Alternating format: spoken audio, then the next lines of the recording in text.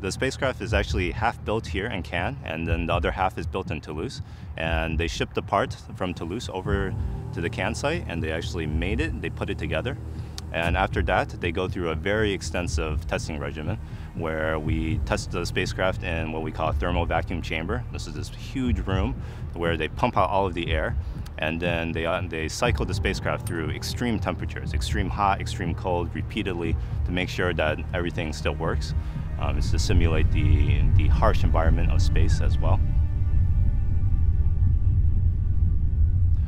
Then we also want to simulate the launch environment. So when the spacecraft is in the rocket is very loud and shaking very rapidly.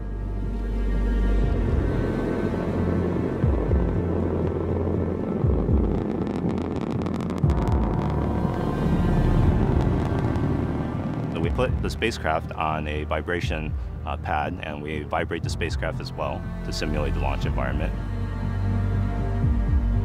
We blast the spacecraft with sound waves, and after we've stressed the spacecraft out through all of these different means, then we have to test it to make sure that nothing's broken at the end as well.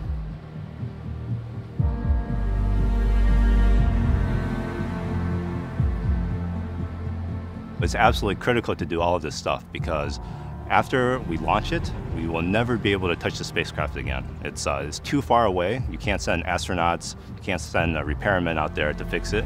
So either we shake out all the problems here on the ground, or they might cause us a lot of problems in space. They will launch the spacecraft on the Ariane 5 rocket, and it will go around 35,000 kilometers from the Earth to what we call a geostationary orbit, and there it will basically park there for the remainder of its lifetime.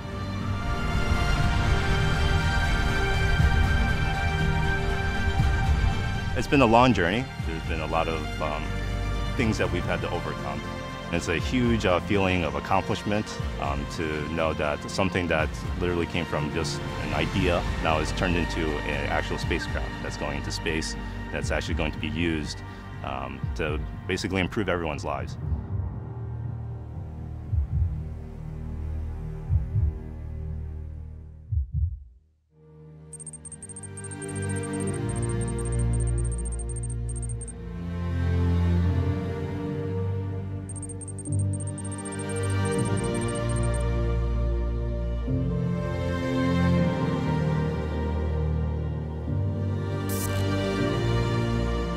I am the Inmarsat representative. I would be responsible for supervising and witnessing the entire transportation sequence. I don't actually pick up the spacecraft and put it on the truck. I'll leave that to Thales. The spacecraft is the size of a large bus and is going into a container that's even bigger, and then that all has to fit on top of a truck. There will be a police escort, there will be a very large convoy that will take us to the airport.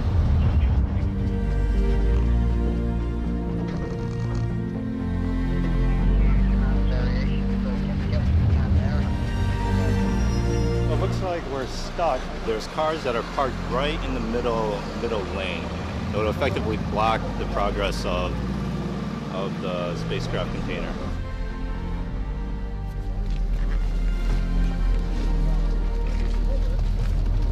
Ok, si vous pouvez vous tourner.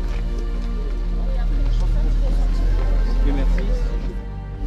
We made it.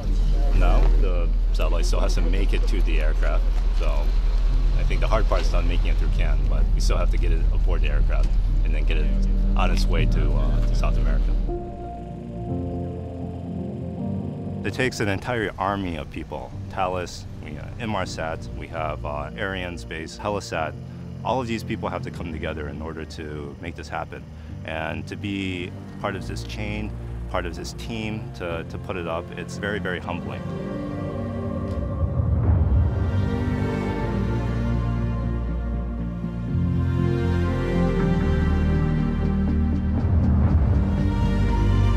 The end product is to connect human beings, essentially, to connect people, to be able to talk with anyone across the world at all times. That is very, very amazing.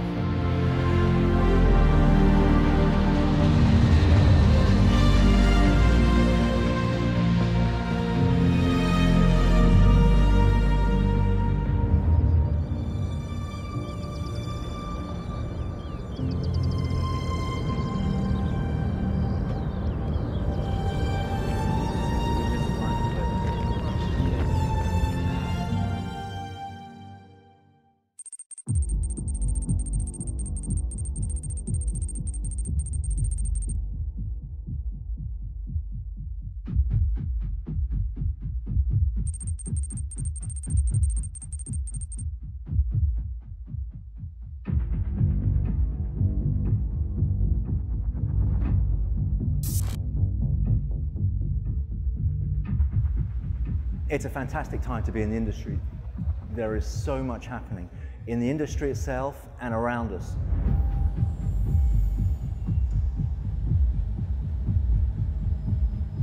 So the Ariane 5, it's very big and it's very heavy. It's about 700 tons. You might not see much going on. A lot of it's behind the scenes. It's the engineering teams that are working on the launch vehicle itself and also on the different satellites. The most important thing in that period is a feeling of tension, because that's when the launch is getting close. You're getting down to the wire, as they say. 10, 9, 8, 7, 6, 5, 4, 3, 2, 1.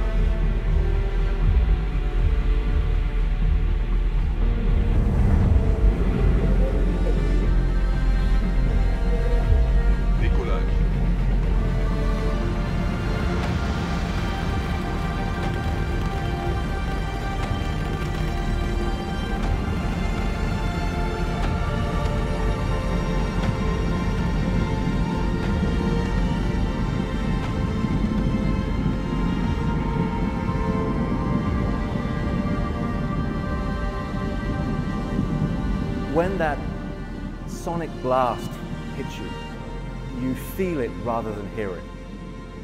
Then you start to hear the crackling of the engines. But the first thing you feel is that feeling in your chest.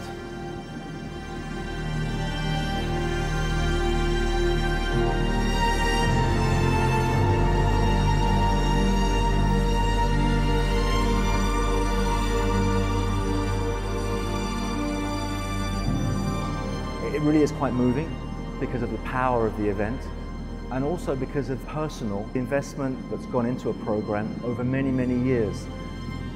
It's a very involved and tense period.